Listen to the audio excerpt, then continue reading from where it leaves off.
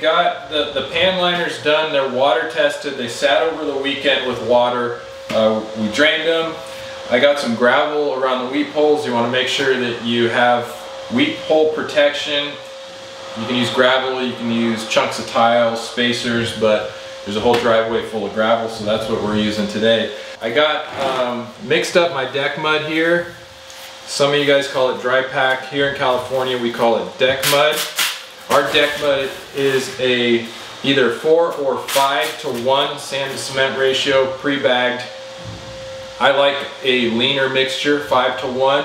It's easier to use and we've never had any issues, and it actually allows water to run through it a little bit easier, because in these water in, water out systems, you want as much porosity as possible with that mortar bed. You want things to drain through it as easily as possible. So this 5 to 1 Dynacrete deck mud works really good. So we're gonna get going on it. What I have here is a couple, I'm gonna use these as screed strips. These strips are gonna rest on the edge of the drain. I do have them notched out. This is the floor tile we're using, these little hexagons. I made a notch the thickness of that tile. So that's gonna give us the correct gauge so that the tile comes up and rests when it's finished at the top of the drain. I'll show you that here in a second. But I have 3 different lengths of sticks that I made. These are just strips of lattice. My longest one is gonna reach from the drain all the way to the corner. My second strip is gonna reach to the middle of this wall. And then I got a shorty that's gonna hit the short sides. I also have these are just some scrap 2x2 tiles that I had laying around. I'm gonna put these in the corners of the pan, and those are gonna be my level points. It's a little easier to keep track of your level on the perimeter if you put these little tiles in here. So let me go ahead and just dump out my mud.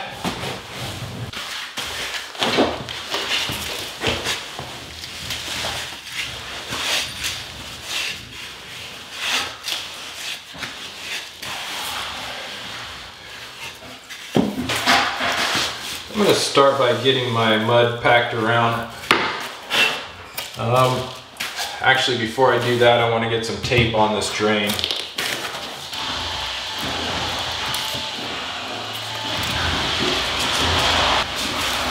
I'm just going to spread my mud out and get my first level, which I'm going to put right here.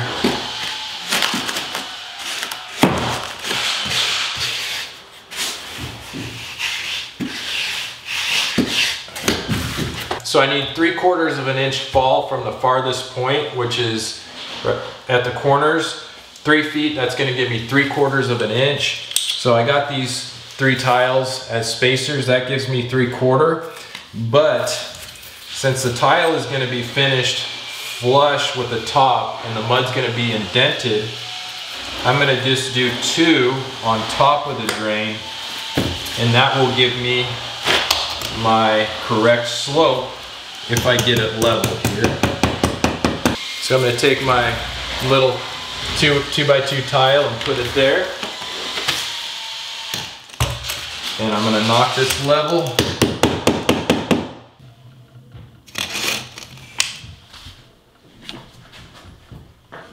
You see I'm level there. Now if I take this off, you see I need 3/4 of an inch of slope, which will end up being down here after I remove this tile, because we're a quarter inch lower where we need to be so that the tile finishes flush with the top of that drain.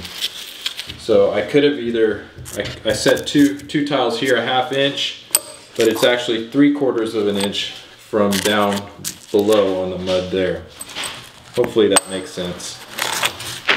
Now that I got our main perimeter point we're going to be working off of, this tile, I'm going to put another one right here in that corner, and I got a 30-inch straight edge right here, and I'll take my 2-foot level because I don't have a 30-inch level.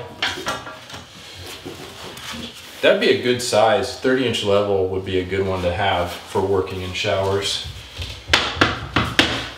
So I'm going to make sure that I'm all the way down there.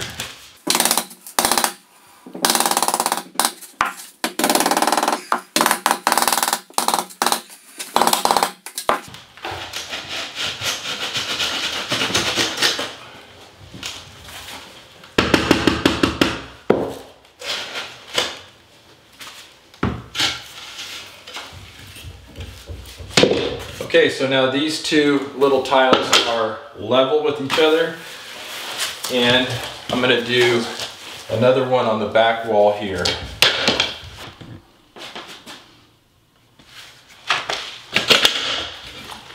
So now these points are level.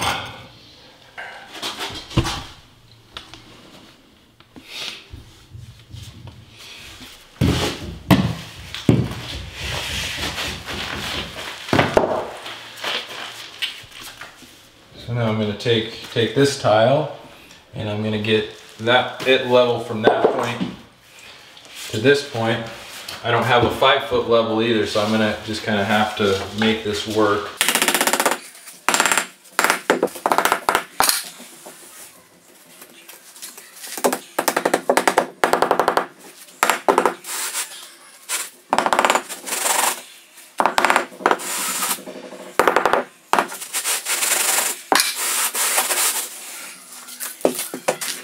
I got my 3 level points. I don't have this one yet because I'm working right here and I don't want to have to bend over too far. But we got leveled here, level here. So I'm going to take my trowel. I've been using Marshalltown trowels ever since I've been doing tile. My grandpa was probably using Marshalltown trowels. So, I mean, some of my trowels I've had since the very beginning. This is a good size for doing pans. It's small enough to fit into the tighter areas. But now that I have my level points, I'm just gonna make sure I'm packed down a little bit and get some of this extra mortar out, this extra dry pack. Being careful not to dig into my screed lines there.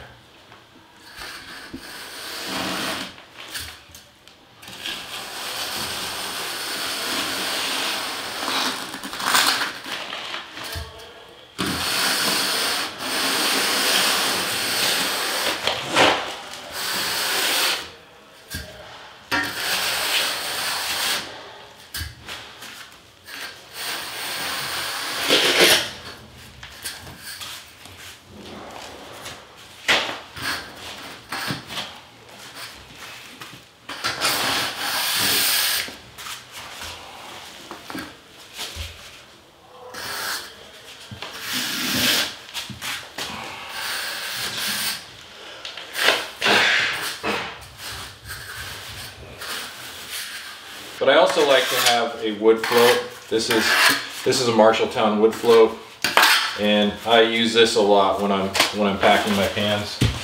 So I'm just going to spread the mud out where I think it's going to need to be based on my screeds that I've already set up here. And I'm just going to give it a little tamp. You'll notice I'm not going crazy slamming this mud down as hard as I can. Again, I want this mud to be porous. I want it to drain really well. And so I'm not packing it too tight. I'm packing here behind my screed line. And now I'm just going to start using my sticks. And again, it's got this notch which is going to fit on the drain right here. And I can just start going in the corners till I start hitting that tile. Like you can hear it hitting that tile. So now I got a nice slope in that corner. I'm going to do the same thing on this side.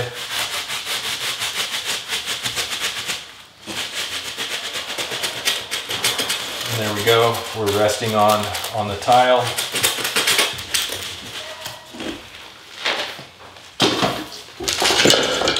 Now I'm going to take my shorter stick that goes all the way to the wall.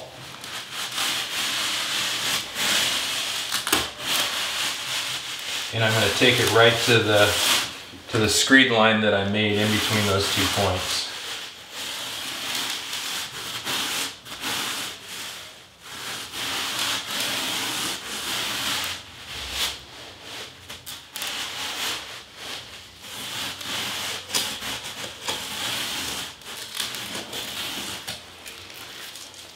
I kind of have this fan shape here, and I'm just going to take out some of the extra mud, put it behind me.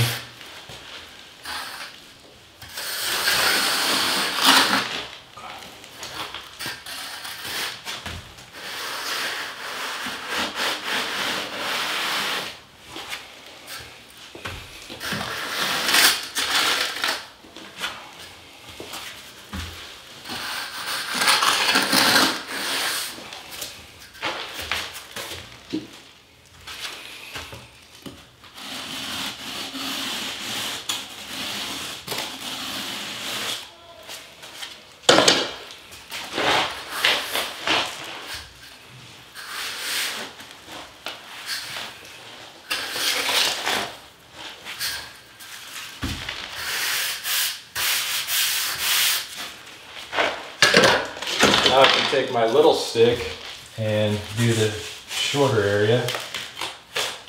You need to make sure you pack it down though before you use the stick. Make sure it's just tamped down. I almost feel like it shouldn't be called packing it. I feel more like it's tamping. It's more of just a little tamp than a pack.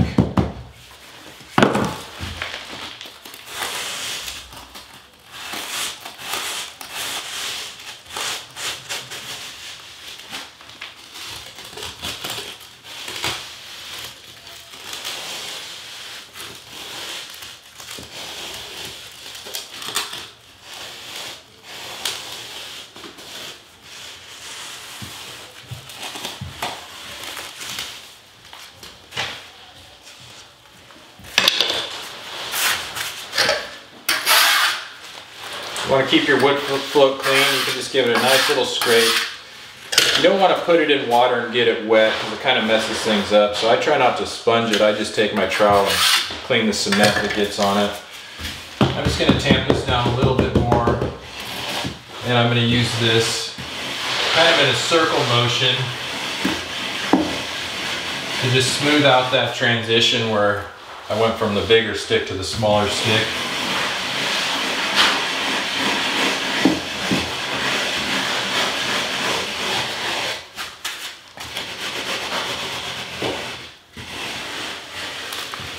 Over here.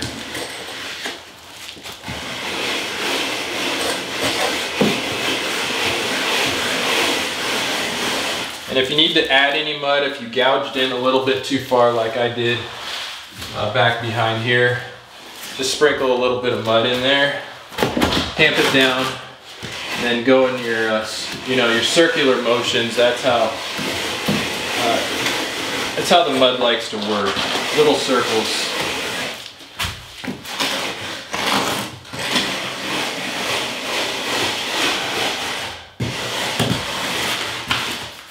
Okay, so I got that side done. I'm going to go ahead and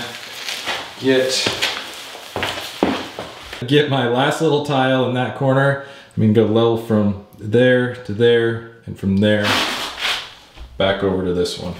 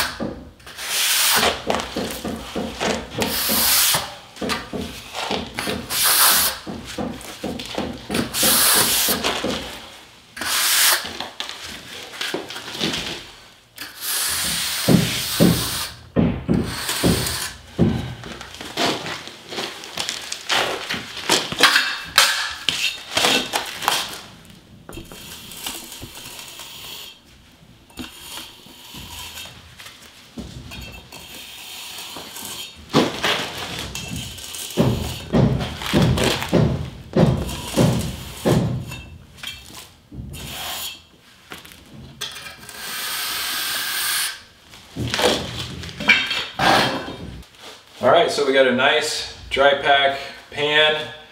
On top of the pan liner, protected weed poles, water in, water out system. So everything that gets in here is gonna be able to evacuate. I'm just gonna double check here with my little hexagon tile. It's right at the correct elevation.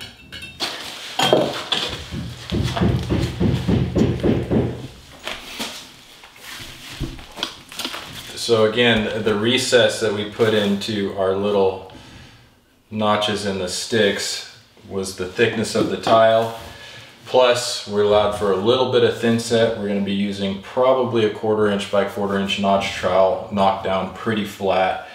A little 1x1, doesn't use a whole lot. Might even use a V-notch.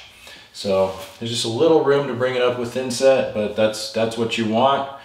So this step is done. We're gonna let this cure, and then I'm gonna come back. I'll probably won't come back. Today is Thursday.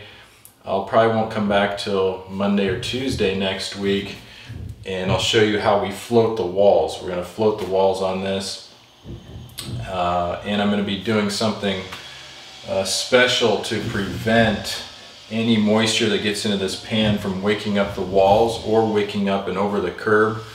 Star Tile turned me on to this idea where we basically put a water stop, like I guess it would be a capillary action preventer in between the floor mud and the wall mud and the curb mud, so that water doesn't wake up and over and cause any damage outside of the shower. So stay tuned for that. We'll be doing that video. But thanks again for joining me today. I love you. I love being your tile coach. We'll see you on the next video.